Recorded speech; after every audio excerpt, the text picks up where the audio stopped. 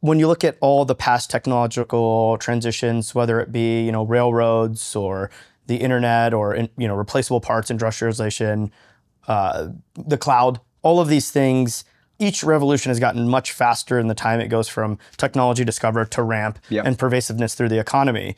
Many folks who have been on Dwarkesh's podcast believe this is sort of the final technological revolution or transition, and that this time is very, very different.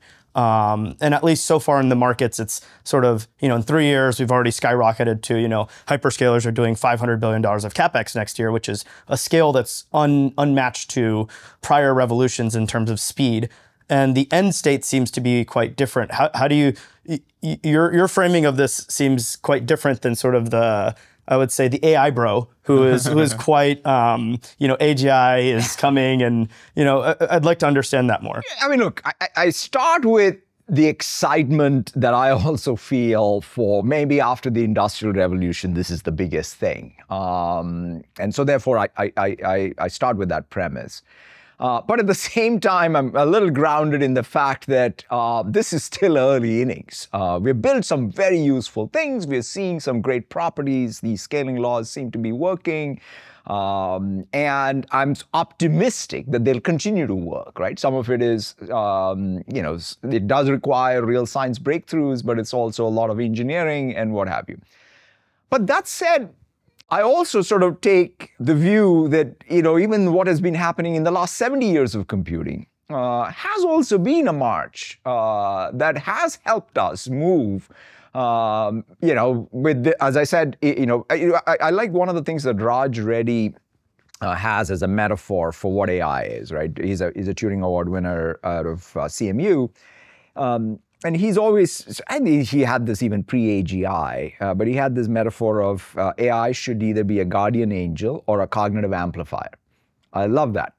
It's a simple way to think about what this is. Ultimately, what is its human utility?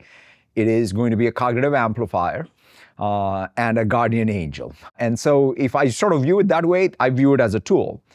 But then you can also go very mystical about it and say, wow, this is, more than a tool. It does all these things which only humans did so far. But that has been the case with many technologies in the past. Only humans did a lot of things, and then we had tools that did them.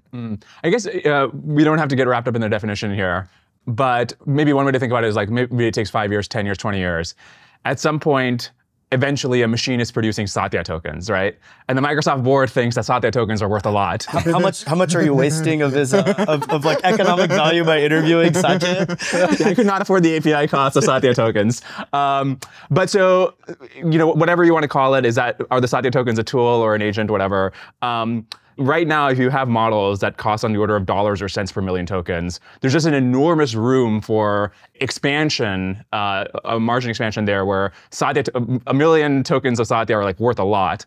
And where does that margin go? And what level of that margin is Microsoft involved in, is the question I have.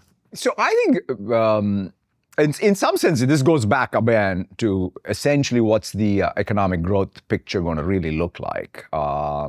What's the firm going to look like? What's productivity going to look like? And that, to me, is where, again, if the Industrial Revolution created, after 70 years of diffusion is when you started seeing the economic growth, right? That's the other thing to remember, is even if the tech is diffusing fast this time around, for true economic growth to appear, it has to sort of diffuse to a point where the work artifact and the workflow has to change. And so that's kind of one place where I think the change management required for a corporation to truly change, I think, is something we shouldn't discount.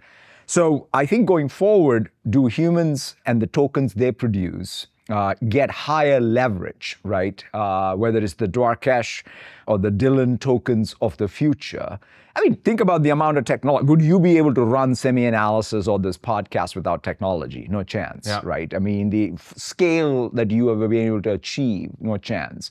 So the question is, what's that scale? Is it going to be 10x'd with something that comes through? Absolutely. And therefore, with your ramp to some revenue number or your ramp to some audience number or what have you. And so that, I think, is what's going to happen, right? I mean, the point is, That's what took 70 years, maybe 150 years for the Industrial Revolution may happen in 20 years, 25 years.